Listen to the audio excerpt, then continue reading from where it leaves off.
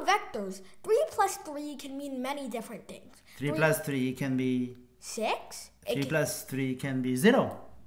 And 3 plus 3 can be anything between 0 and 6. And 3 plus 3, the magnitude of 3 plus 3 would be maximum when the angle between the vector would be 0. And it would be minimum when the angle between the vector would be 180. So when you apply force, for example, when you push something or pull something, make sure you apply how much angle? 0 degrees. Possible. Math is the language of physics, and trigonometry is really helpful. So today we're going to do the trigonometry lab. And to do the trigonometry lab, I just want to give my student a good understanding of trigonometry. So once the student have this understanding, then they will fall in love with trigonometry. Now I have a lab assistant, and his name is Shubham Isaac, and today he received 62 in math AMC. He is a AP physics student at Malvan High School. Scenario 1, we have two vectors, the blue vector and the purple vector, and so scenario 2, 3, 4, and 5. Judging by that name tag, it looks like you're going to be vector A and I'm going to be vector B. We have same magnitude, so we are same, are we? I believe so. No, we are not. We have a wrong angle. Will Einstein be able to move that way? No. Okay. Either he'll stay at rest or he'll fall over. That's right. So we have to, although we have the same magnitude, however, we have to understand which angle we have to apply the force. Okay, now scenario 1, scenario 2, scenario 3. Scenario 3, you see that scenario 2 is 30 degree, 90 degree, 120 degree, and you see this is 180 degree. And how do you measure the degree again, angle again? You have x and y, and you have, let's say, a vector.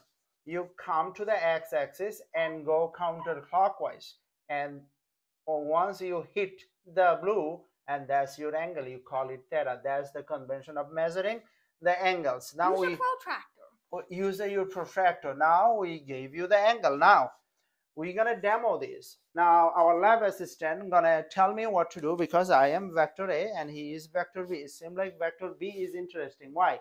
Vector B, A is always same, and vector B changes. So vector B, it changes.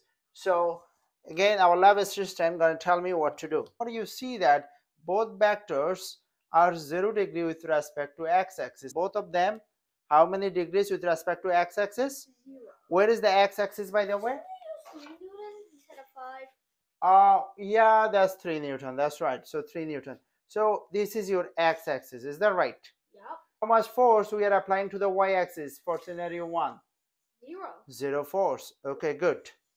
Okay. All right, that's we're done with scenario 1. Oh, I'm gonna be the same no matter what, right? Okay. I'm just gonna stand maybe like that, 30 degrees above. Okay, so the vector B is 30 degree and vector A is still 0. Still 0. Now let's see whether it's still gonna be 6 or something. So our resultant vector is a little bit less than 6. Okay. All right.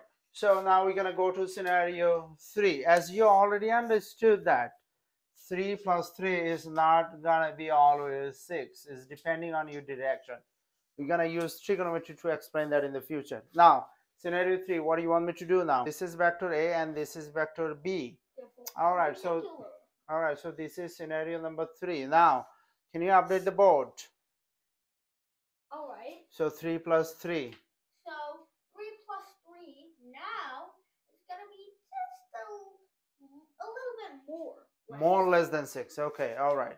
So I see is already approaching to 0. All right. Okay, scenario number 4. I am still vector A. Okay. And vector B, there's actually a string behind. Sure. As you understand, I am 0 degree with respect to the x-axis, and he is not only 90 degree, this is will be 90 degree, but more than 90 degree, which is exactly 120 degree. Because of that, the resulting vector is much less than 6. Scenario 5, as you see that we're going to put the x-axis. So what is the vector A with respect to x-axis? 0. What is the vector b with respect to x-axis? My finger move, index move that way, you're going to count. Okay, from 0, 30, 60, 90, 120, 150, and 180. There you go. This is how it happens. We're pulling in opposite directions. 3 plus 3 now actually kind of becomes 3 minus 3. So the resultant vector is going to be 0. And vector b. A has ax and ay, and b has bx and by. You have to. Keep in mind, ay and by are. Okay, we're going to show that. So you have to do the tree diagram as well.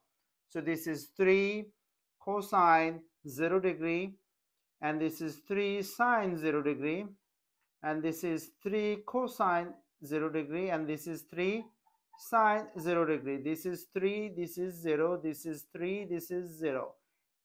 X plus x is 6. Y plus y is 0. C square is equal to x square plus Y square. so resultant is, what is the x square? 9. Oh, 36. What is y square? 0. So the r is 6. 6.